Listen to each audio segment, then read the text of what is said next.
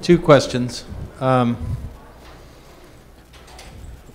We've watched Carter Phone and MCI and the explosion of IP services and various networks, and before I was a lawyer, I spent significant time in telephone companies straddling divestiture, and also in core network hardware computer server design and rollout. My two questions are, I guess one for, I can't read your name tag very well, Ms. Sohn. It's for you. If network neutrality is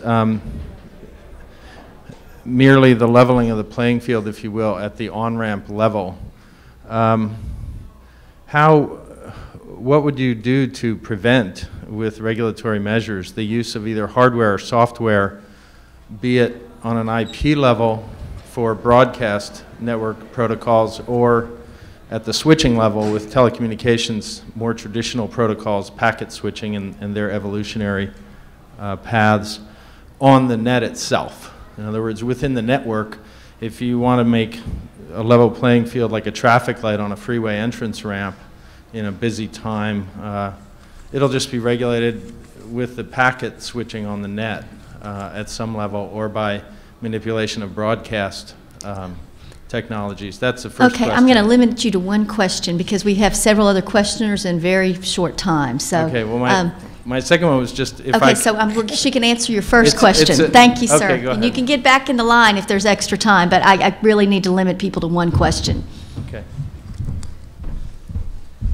I mean, I doubt this is going to satisfy you, but look, I would say even though Marvin and I are proponents of net neutrality, we don't want this to be a massive regulatory scheme, 100 pages of regulation. And in fact, if you look at the actual notice of proposed rulemaking, it's a page and a half of regulation. Okay, so, I think it's going to be up to the agency, and I'm sure Commissioner McDowell is going to be a huge help in this regard, to ensure that the regulations are very narrow and that they're targeted to the on-ramps and not to the internet as a whole. Yes, sir. All right.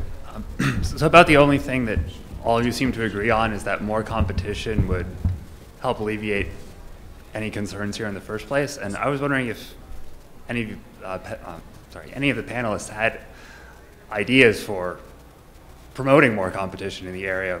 For example, maybe through changing the terms of use of the public airwaves to lower barriers to entry in that market, or just any other ideas any of the panelists might have. Promotion of competition. I'll answer your question. I'll try, and I'll say some things that are, I'll explain what's controversial and what isn't. So the question about can we get more spectrum for mobile broadband, this is a question that's being discussed in terms of the national broadband plan that the FCC is putting together. And the FCC would like to find spectrum, which is like wireless frequencies, that are being underutilized or utilized in sort of old, antiquated ways, and make them available for mobile broadband.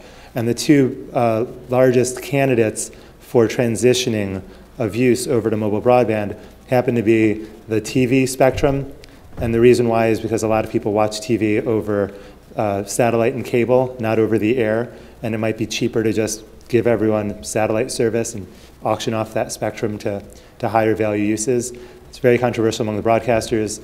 It's been suggested and it's been heavily debated. Second place to look for spectrum would be the military and the government. Lots of spectrum there that people aren't sure how it's being used, and we can't be sure how it's being used because, national security, you can't always ask how is this band being used. But the government is working with the private sector to figure out how to get more spectrum out there. In terms of more competition on the wireline side, the main two options you could think of are, one, an entirely new wireline deployment like broadband over power line or some new wireline facility. Those have all seemed to be doomed and not have succeeded for the last 20 years of predictions. And then there's also the option of sort of moving back to an open access unbundling regime where competitors could put their technologies and lease the incumbent's pipe and put technologies at the end and compete with them. There's just a big report commissioned by the FCC done by Harvard suggesting that a lot of the nations around the world have succeeded as a result of policies like that. They have broadband speeds 10 to 100 times faster in some areas, far cheaper. There are a lot of difficulties in implementing that kind of policy, and it failed in the US for a lot of political reasons as well as perhaps technical reasons. Would you like to be heard? Oh, and one final point. Getting more competition is a lot easier in big cities than in rural areas. So you'd have two different issues, one for rural areas, one for cities. Great. Thank you, Marvin. The last idea would be the worst thing, to create competition. I mean, if you want to see that $70 billion a year that's deployed to build the infrastructure dry up overnight, you put a requirement that they have to share that infrastructure with yet unknown competitors. Taking some of the things Marvin said one step further, particularly on the spectrum, if we transition to a regime where spectrum was in fact a property right, and you took away the restraints on how you use individual sectors in that spectrum, I think you could have enormous additional competition in broadband and the various services that traditionally we use for the spectrum for. One of the things that I wanted to note was Marvin mentioned all the problems with the old AT&T. They originate because they operated under a culture of regulation under Title II, and so they became a common carrier that was quite happy with its profit margin and unwilling to take risks and invest in new ventures. Cable came in relatively unregulated and now is competing with them for phone service.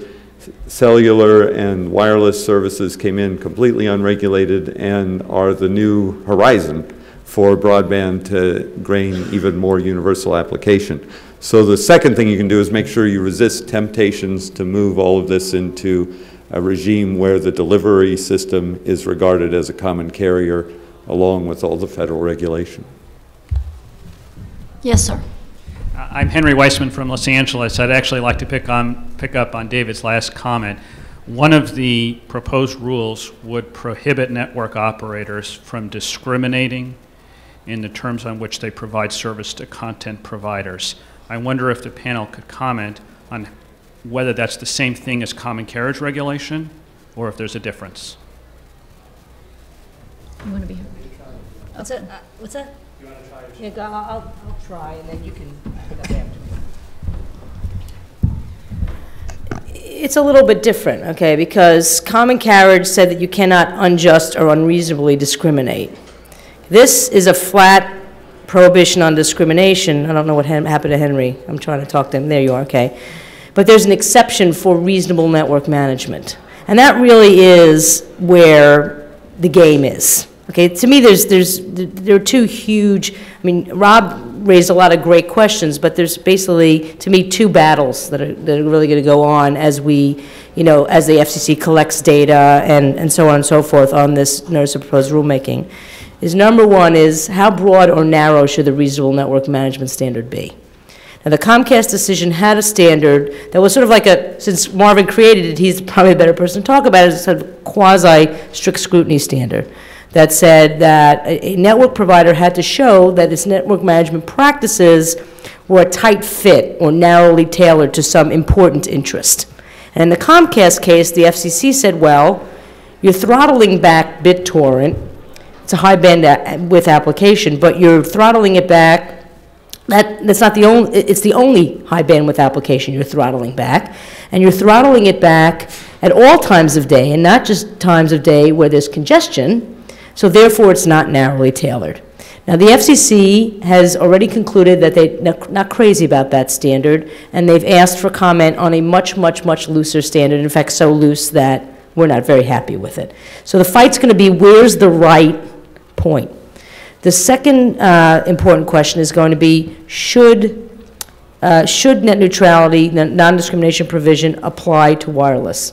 And in fact, right now, it's unclear whether the four principles even apply to wireless. So that's where the other fight's going to be. Now, the FCC, I think, has wisely said, we know wireless is technologically different. We know it has different bandwidth constraints. So we think that when we, if somebody were to file a complaint against a wireless provider, will give them more rope as far as reasonable network management is concerned. And in fact, when we talk about the solution in search of a problem, most of the problems lately have been around wireless providers blocking.